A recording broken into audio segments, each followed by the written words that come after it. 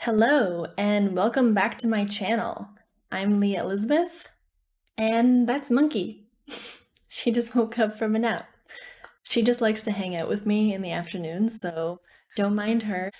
So today I wanted to talk about luxury items.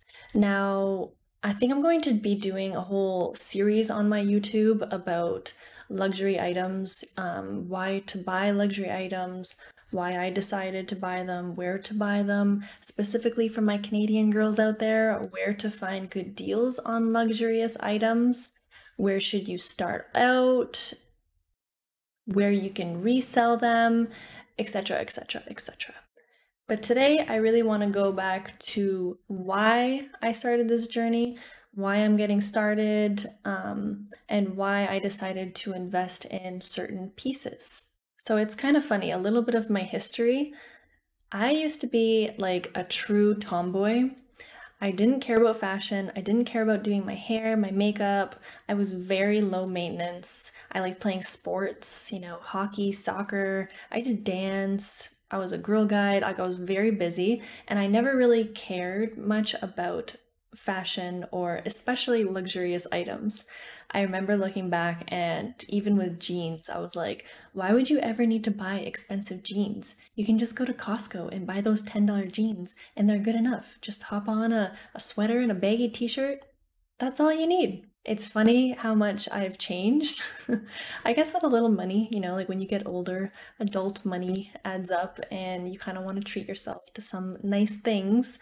So you kind of get started and then the ball rolls and you can't stop it, and then here we are. But yeah, I used to always make fun of those girls, like, why the hell would they buy those Gucci couture track sweatpants and Chanel perfume or Chanel flatbacks and all this expensive stuff, like, $10,000 bags? That's so ridiculous. I was one of those people for the longest time. And just up until this past year or so, I realized the beauty, the quality, and the investment of luxurious pieces that will last you forever, and you can even, have it as an heirloom. You can pass it down from generation to generation, and it retains value. So let's talk about my main points of why to buy a luxurious item. You don't have to, have a whole entire closet full of all these luxurious items. You can have just one or two staple pieces. That's another thing. It's minimalism. You don't need to go to H&M or Call It Spring and Zara and, buy a $40 bag 10 times. Like, you'll buy one in every single color, and it will only be good and will only last you for about a year, 2 years, and you don't really care about it. It's not very sentimental. It's not good quality. It's not a very good purchase. It's just kind of like something that you would throw out and replace, right? When you buy a luxurious item, not only is the quality superior, it lasts forever, it retains the value, and you look damn good in it. I'm the type of person that likes investments. By the way, I have another channel called Finance Rules. So if you want to check that out, it's all about how to make money, stock market, etc., etc. And basically, I make money and I want to spend it. So my two channels is like make the money and then spend the money. Anyways, so I'm really into investments. I'm a finance major, so I'm very into finance and investments. And luxurious pieces are actually investments, depending on the ones that you buy. Because you could buy a staple classic item. So for example, the Louis Vuitton Speedy bag, right? That has been a classic ever since Audrey Hepburn wore it in, like, I don't know, it was like 1960s or something like that. Ever since she wore it, then it just exploded, and they've been making it ever since, tweaking it, making it better and better quality, but it's still a staple item that retains value. So if you go and you spend $2,000 on a Speedy bag today, in 1 year from now, if you only use it a little bit, if you take care of it, it would probably be worth $2,000 when you resell it or more. Because the thing is, all these items are always out of stock. I don't know why, like for example, Louis Vuitton, if you go on their website, at least in the Canadian site, so many items are out of stock. And for example, the Speedy bag, I put a notification to let me know when it's in stock. And I got an email at 6:30 in the morning saying, hey, the Speedy bag is now in stock. And I logged in when I woke up at 8:30 and it was already sold out. And I went to the Gucci store in the Milton outlets just yesterday, and they were telling me that they just had a shipment in for some of those velvet Marmont purses, and they sold out within half an hour. Literally half an hour. The thing with this is also, since during these pandemic times, all the stores are closed, everyone's going towards online purchases. And this is a huge opportunity because if you can get your hands on a brand new item that everybody is wanting, it's kind of like supply and demand, right? There's a lot of demand, very little supply, the price goes up. And the thing is, it's not even just those classic items that either keep their value or increase their value. It's specialized limited edition items as well. Because they're limited edition, they only make so many for so much amount of time, and then they're out. It's done. See you later. Bye-bye. They don't make it anymore. So they can either do it in a specific style or color or a different texture, like Gucci has the leather or the velvet, but now they don't even have velvet. If you go on the Gucci site, you can't purchase a velvet bag. Sometimes it's a color, sometimes it's a style, like they'll have roses on the bag. And once they sell out, and if you can get your hands on one of those bags and then you can resell it, you can actually sell it for more, because now a person comes by and they say, you know, I really like that purse, but they're not selling it on the main store. Now I have to go buy it secondhand if I really like it, and they pay a premium for it. And not only that, since it's an investment, sure, you cough up whatever, 1 grand, 2 grand. If it's a Chanel purse, 10 grand, whatever have you. You pay that down, and then when you resell it, you can either make that or some, depending on the damage and the wear and tear of your bag, and then you can purchase another one. So it's kind of like, it's almost kind of like the car market, but except it's not a depreciating asset, it's an appreciated asset, which is amazing. We love appreciation. We appreciate it. So when you go buy a car, you pay 20 grand for a brand new car, and then you drive it for a year, and now it's only worth, I don't know, 14 grand. So you lost 6 grand of depreciation. But say you bought a Chanel purse for 10 grand, and it was a classic, maybe a black Chanel flatback, or it was a limited edition, really soft pink, cute with the pearls, okay? And then they got sold out. Sure, you paid 10 grand, but now you can maybe make an extra 2 grand, 3 grand, who knows, right? It appreciates in value.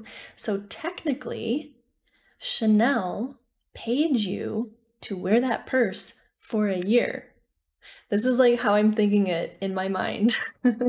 You're actually making money by owning these designer items. Okay, worst case scenario, say you spill your drink on your velvet bag, or there's a mark on it, or you drop some ink and then now there's ink marks on it and you can't get it out and now your bag is damaged. Say you paid $1,000 for it and now it's worth $500, okay? So say you own it for a year.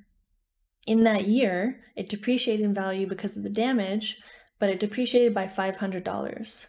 Now, you are still going to get $500 salvaged amount from that bag. So it was almost kind of like a lease. When you go lease a car, you pay a monthly payment, right? So it's like, I don't know, 500 bucks a month.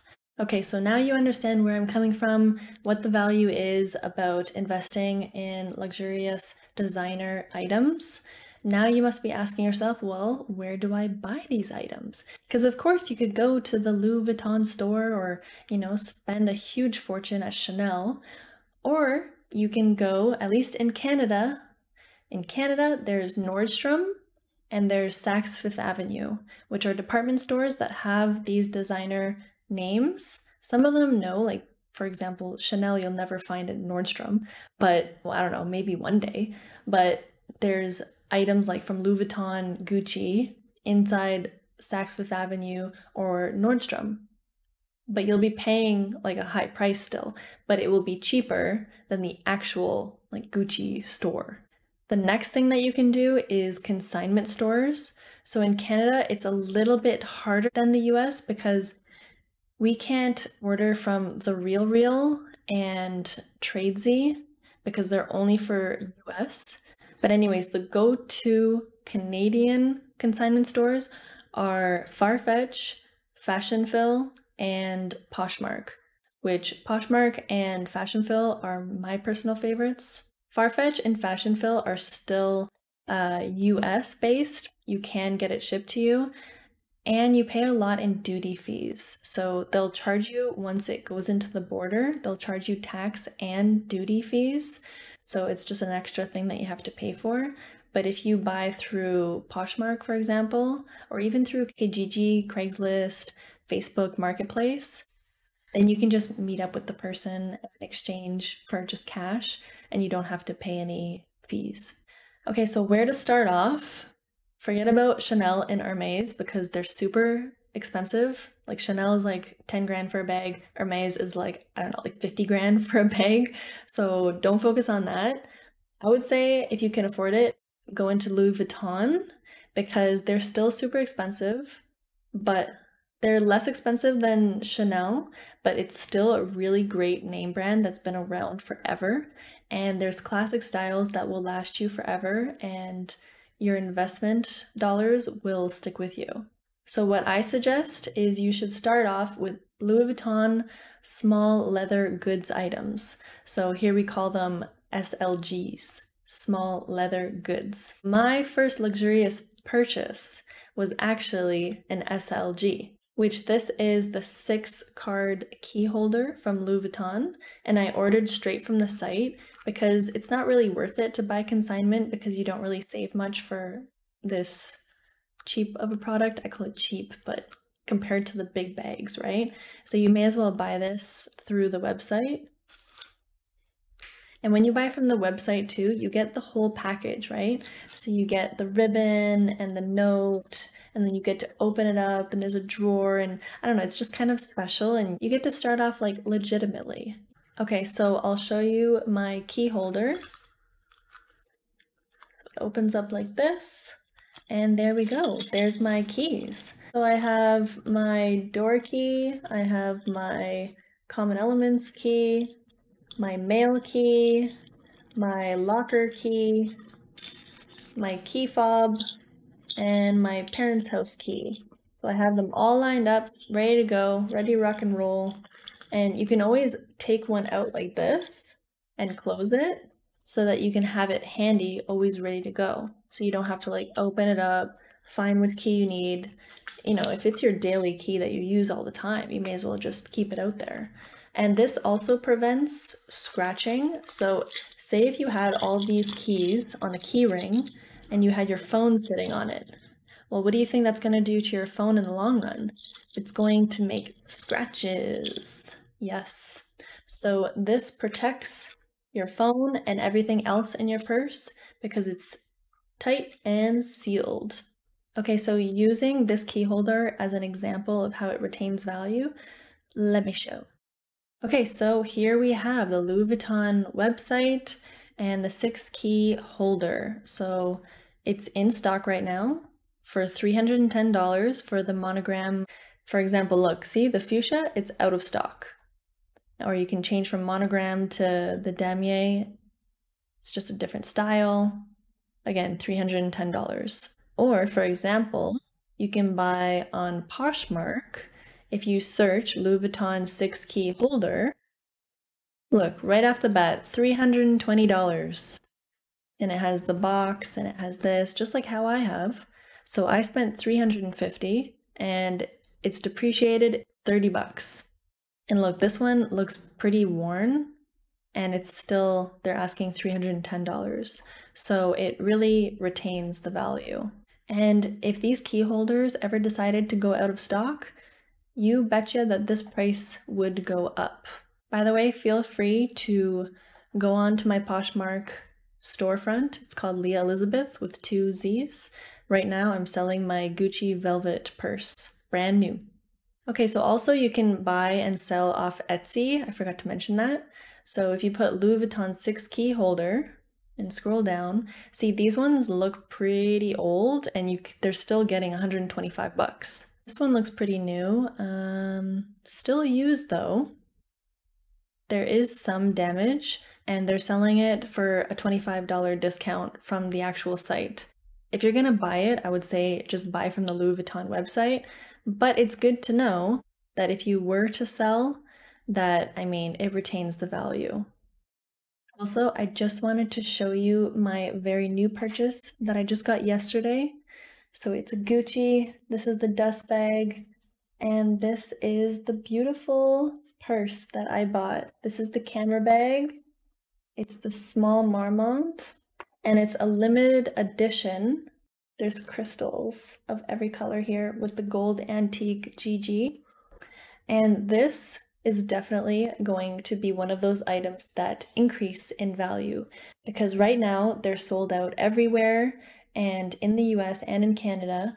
And when I went to the store, the sales representative had to get it from the back and she said, you know, we only have a couple of these. They just got imported from the US because I really wanted a velvet purse and they don't make them anymore. And even if you go onto the Gucci website, there are none that you are available to buy.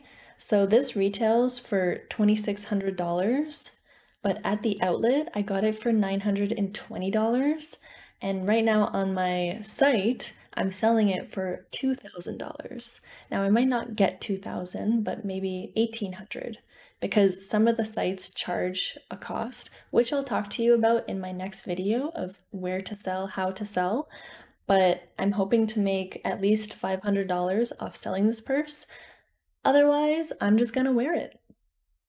Because that's the thing with these items, right? You can buy a super luxurious item that's limited edition, wear it for a small amount of time, take really good care of it, and then you could sell it for more. So it's as if Gucci was paying you to wear it. All right, so that's all I have for you today. I hope you have a great week or great weekend, and I will see you in the next video. Bye.